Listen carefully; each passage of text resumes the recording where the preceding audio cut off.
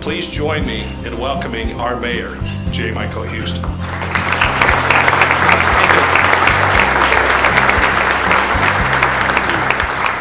Steve, thank you very, very much.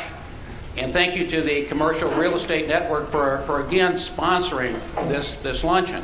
I want to tell you, this is a great sight from up here because this room is really full. If they could get about 3 more people in here, I think they'd really be doing something. I'm afraid that we've got the fire marshal here also, and he might start going around and doing a little bit of counting, which would not be a good thing. Again, good afternoon. And I will only guarantee you one thing this afternoon. The message that you will receive today at the Prairie Capital Convention Center is going to be a far better message than the message that people are receiving at the state capitol right now.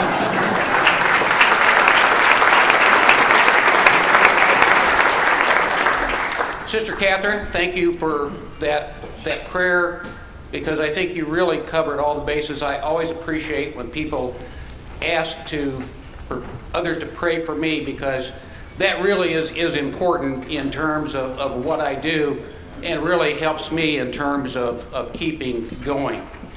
You know, this is the 3rd time that I've had the opportunity to come here for the State of the City. As I told you in each of the past 2 times that I've been here, I'm still having the time of my life. Believe it or not, I'm having fun on a daily basis. And even though the job has certainly had its challenges, the joy and honor to serve the people of Springfield is really something that I cherish. You know, when I ran for office in 2011, I ran because I loved this city. And someone needed to step forward and to deal with the problems that existed in city government. Now, traveling the journey with me is the love of my life, my wife, Carolyn.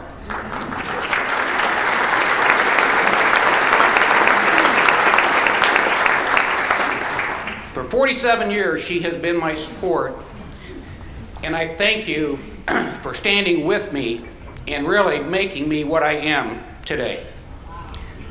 I am pleased for the 3rd year in a row to stand before you with positive news on the financial condition of the city. As you will recall, if you were here either last year or the year before, one of the things I started off with saying was that as a banker, I looked at the city as being bankrupt when I took over in May of 2011. Not from a legal point of view, but from a person who had spent 24 years in banking. For the fiscal year ending February 28, 2011, the average daily balance was a negative $3.5 million a day in the corporate fund. And the corporate fund is the general fund that pays for the basic services of city government. Rebuilding the city's finances was and continues to be my top priority. We had to make some difficult choices that were necessary for the city's long-term stability. In doing so, we created a roadmap for recovery in a short 10-month period that remained through 2012, and we actually turned the corner in terms of the city's finances during that 10-month period. I can report today that the daily average balance in the corporate fund for fiscal year 2014, which ended this past February 28th, was $7.8 million a day. That is up from $2.8 million a day the previous year, and that's really up from a negative $3.5 million for the fiscal year before I took office. That is an $11.3 million turnaround in 3 years. Now, also during this past fiscal year, our corporate fund balance is preliminarily projected to end up at greater than $20 million, which is the first time that the city has ever had that much money in its corporate balance, and the highest the city has ever experienced. Now, if there's anyone here who thinks that this just happened, or suddenly we had an influx of money, I want to tell you something. You're wrong. It happened for one reason. We have a management team that manages city government, and we manage the budget. Our financial resilience has not gone unnoticed.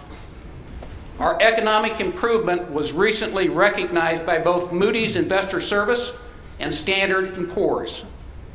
In today's economic climate, it is a major step for any governmental entity to receive an upgrade from a rating agency. But more to the point, our own local investors have shown faith in our resiliency. During the first phase of our infrastructure program, Sangamon County investors ordered $4.3 million worth of our bonds. Overall, the demand outweighed the supply with $73 million of orders for $27 million of bonds. I believe that this is a strong indicator that faith in the city finances has been restored.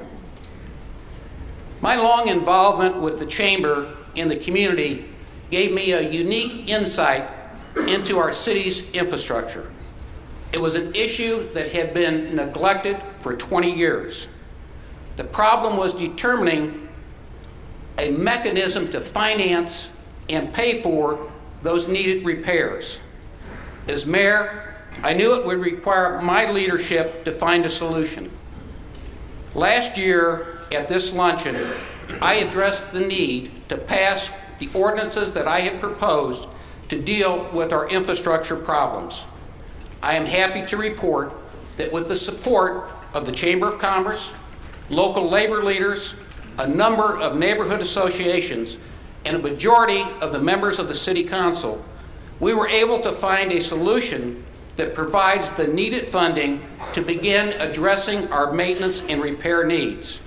In fact, without the strong support of the Chamber of Commerce, the infrastructure program would not have happened. After a very harsh winter with water main breaks, standing water, sewer backups, and potholes, I am pleased to announce that over the next 3 years, we will tackle our crumbling infrastructure. We will begin with approximately $22 million of overlay work to our streets during this fiscal year. But before I go more in depth about the program, there are 3 people here from the Public Works Department that I would like to recognize. Mike Dirksen is the Operations Coordinator for the Streets Division. Dave Haversberg is a Master Operating Engineer, and Joe Catalino is a Public Works Foreman. They have been at the forefront of the crews that work so hard to keep our streets cleared during this unusual winter, and are here today representing all the workers of the Public Works Department. These are just 3 of the Public Works employees who worked tirelessly this past winter to clear our roads and keep our drivers as safe as possible. Most of the work that was done overnight in bitter cold hours under terrible conditions. Typically, it is overnight when we call when the crews get the call to come in. These 3 workers, along with their colleagues, worked long, hard, cold hours for the people of Springfield. Please join me in warmly extending our appreciation to our Public Works Department. And gentlemen, would you please stand?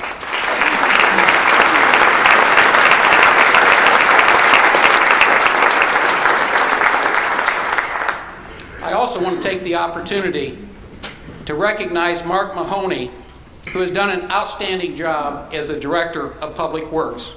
And he has done it with 27 less people than when I took office. Mark, please stand up.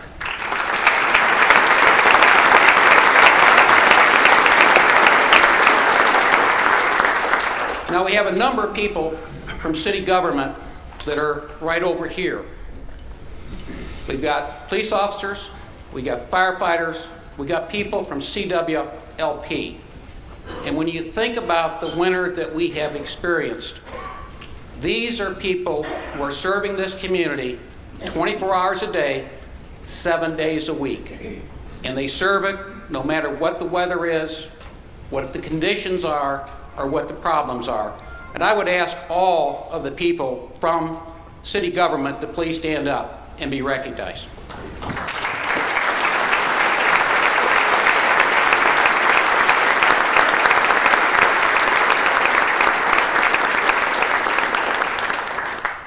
You know, as we look forward, we anticipate a very busy 2014 construction season. We are embarking on an unprecedented $86.6 million investment over the next 3 years that will bring much needed repairs to our streets and sidewalks. In addition, we will be investing approximately $100 million in sewers alone over the next 30 years. Engineering and planning are already underway with storm sewers and street repairs simply waiting for the weather to turn. Every street in the city has been rated on a 5-point scale. Residents need to know that the streets that are rated the worst will be overlaid first. Over the course of the program, more than half of Springfield's 625 miles of roads will be redone. We will be doing $9 million worth of sidewalk repairs, with $3 million being spent this year alone.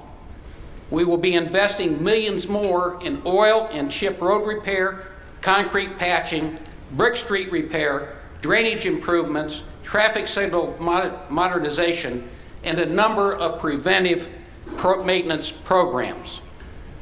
Those programs are critical to maintaining the infrastructure we have, but there is more to do and more is planned if we are serious about repairing our community's infrastructure. You know, as we think about the future of Springfield, there is no project or issue more important to our city than moving the railroad tracks from 3rd to 10th Streets. I am sure that many of you are like me, and you are already experiencing delays due to the increased number of freight trains that are passing through our city. With the help of Senator Durbin and other members of our congressional and state legislative delegations and Governor Quinn, the move of the 3rd Street tracks to 10th Street is well underway, with the Carpenter Street underpass set to begin construction this summer. In the meantime, however, enhancements to 3rd Street will allow the 10th Street consolidation to move forward while improving safety on the 3rd Street tracks. Quad gates and fencing will be added to allow the trains to increase speed from 25 to 40 miles per hour through the city. These type safety features will create a much-needed quiet zone along the 3rd Street tracks, which will only enhance residential prospects along the entire rail corridor, particularly our downtown. This year, we will finish up on a number of other capital projects. We are close to completion on the much-needed bridge repairs on Chatham Road, with work on Fayette Avenue likely later this year. Other deteriorating bridges are scheduled for repair. With the help of state funds and tax increment funding, we are continuing with our downtown streetscape improvements that have proven so popular and have improved our downtown appearance. The Stanford extension, which will create an east-west corridor for our city, is progressing into land acquisition and the final design engineering phase, with construction possible late this year or next. Last Wednesday, Governor Quinn announced a much-needed overlay on a segment of Wabash east of Cokie Mill Road and the expansion of a segment of Cokie Mill from Cokie Mill to I-72 at a cost of over $20 million. Dirksen Parkway's expansion to 5 lanes on a segment has just begun between Clear Lake and Ridge at a cost of approximately $10 million. With the growth in that part of the city, this is a significant and much-needed improvement along that corridor. All this work means jobs and more jobs. Local engineering, local contractors, and local labor are hard at work, and many more will soon begin as the weather turns. We are now making the investments in our infrastructure that are necessary to sustain our community while positioning it for strong growth in the future. I believe we are in a position to have much progress in Springfield. We continue to be a thriving center of commerce, and we've already seen much progress in the last year. For anyone who has been down South MacArthur recently, you have seen what has been done in transforming an old big box location into an 89,000 square foot grocery store in less than a year. It is our expectation that the beautiful new $10 million Hy-Vee grocery store will open prior to Memorial Day. It will be a full-service grocery store featuring an in-store restaurant along with a drive-through coffee shop and a pharmacy. Hy-Vee has hired 125 full-time employees and last week hired 500 part-time employees. The City of Springfield created a tax increment district along a small portion of South MacArthur to revitalize this area and will be contributing $3.5 million from the MacArthur Boulevard TIF.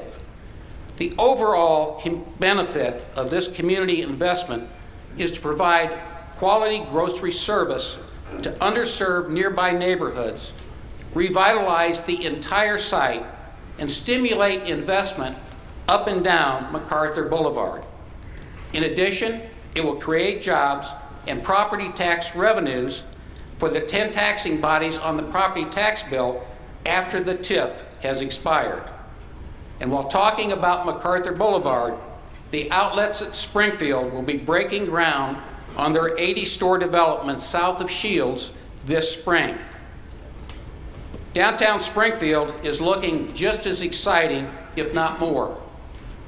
We are close to finalizing the purchase of the entire square block immediately north of the Governor's Mansion between Jackson and Capitol and 4th and 5th Streets. Talk about a prime piece of real estate.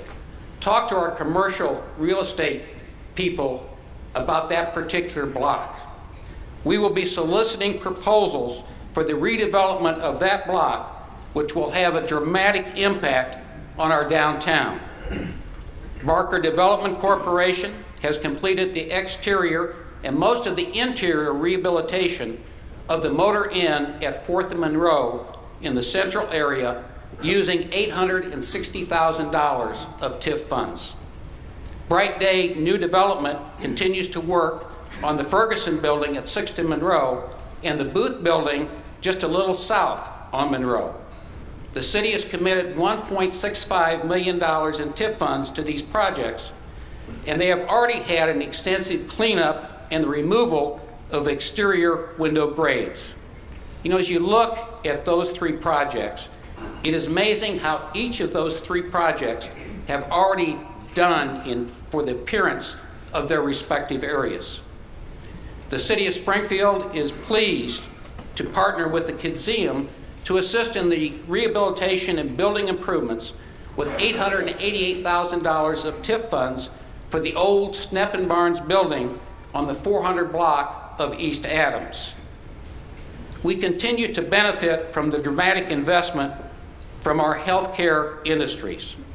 St. John's Hospital, Memorial Medical Center, the Springfield Clinic, and Southern Illinois University School of Medicine together have invested over $350 million in their respective physical plants. These projects have kept people in the construction and related trades and professions working during some very difficult economic times. This is in addition to what they contribute to our economic vitality by means of employment and the valuable contributions they make to the region's well-being and quality of life. Another critical component to our local economy is our visitors industry. The $5 million overhaul and the opening of the newly renovated President Abraham Lincoln Springfield, a DoubleTree by Hilton hotel, represents a significant entry into the national market of travelers, tourists, and conventioneers. It will serve to strengthen the city's position in attracting conventions to the recent $15 million renovation of the neighboring Prairie Capital Convention Center.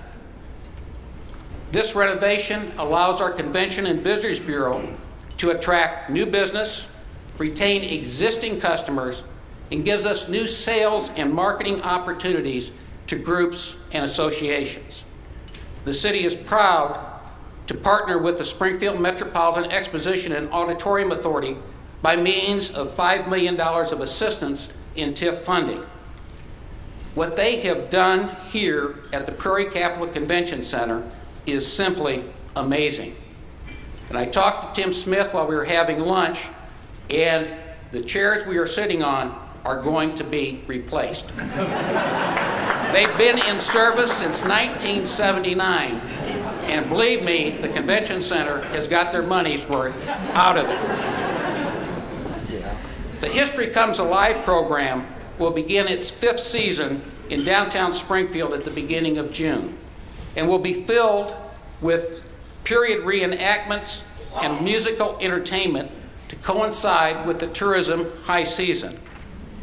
With all the great programs, our strong finances, improving infrastructure, and improving quality of life, Springfield continues to rank high as one of the most affordable metropolitan areas in the country due to our low cost of living.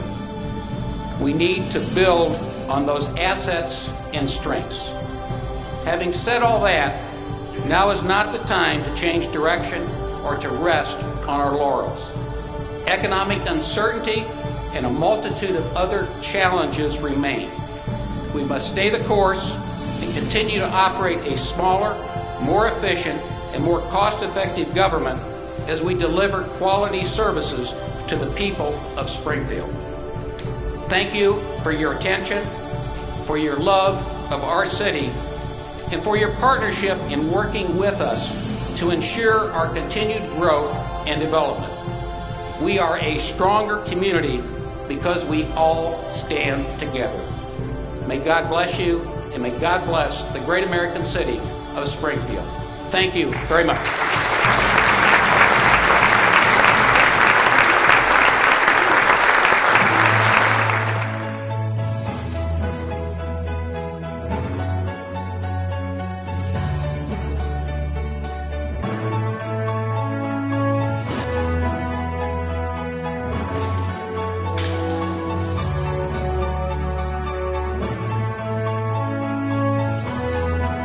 There are few that are as important as the downtown area.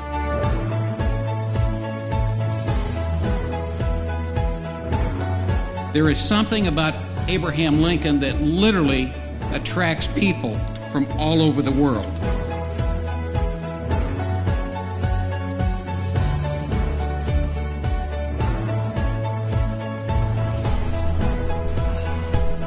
All employees are valued for their talents and empowered to reach their fullest potential.